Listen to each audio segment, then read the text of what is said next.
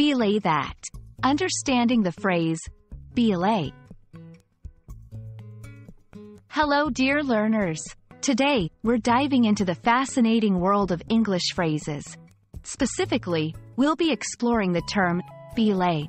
Have you heard of it before? Let's unravel its meanings together. The term, belay, has maritime origins. Historically, sailors used this term on ships. When someone shouted, belay that, it meant to stop or cease a particular activity immediately.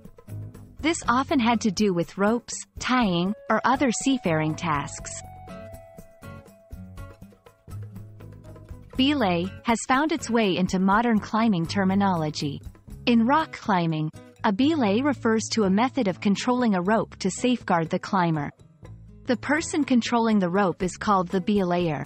They use special equipment to ensure that if the climber falls, they are caught safely.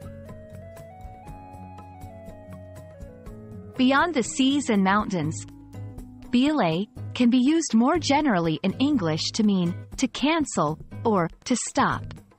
If someone says, belay my last statement, they're effectively saying, disregard what I just said.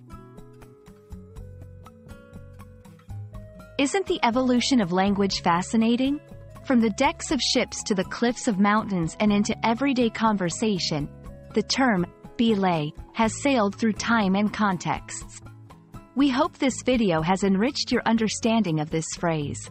Until next time, keep exploring the vast ocean of the English language.